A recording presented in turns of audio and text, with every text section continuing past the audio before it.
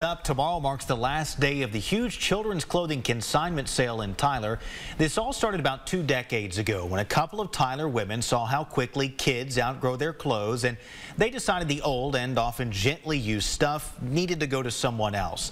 KLTV7's Jamie Boehm spent this day inside the oil palace digging through all of that stuff and has our story.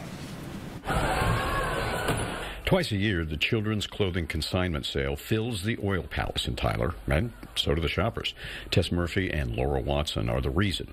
They founded the CCC Sale, and it just keeps rolling along. We're 1,000 local families who come together to sell gently used kids' clothes, shoes, furniture, toys, baby strollers, high chairs, anything you could need for kids or babies. Sellers get 70%.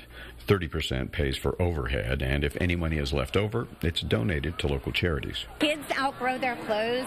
Babies outgrow things before they even wear them.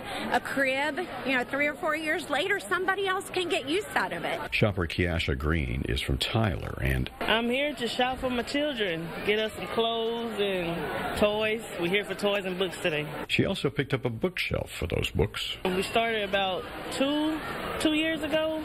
We sold some clothes and we here just like the prices, got a new one on the way. This is way easier than a garage sale, and our goal is to level up a little bit from the garage sale. You can find garage sale things all over Tyler, but we try to do like gently used, higher quality, but yet really good bargains. We say smart moms and great deals. She says Saturday, the last day, about 80% of what's left will be half price. I'm coming back tomorrow. I imagine a lot of others are as well, even with that checkout line. Jamie Boehm, KLTV 7 News. It's always fun. For more information on the big sale, scan the QR code at the bottom of your screen or click on the big red box right there at kltv.com.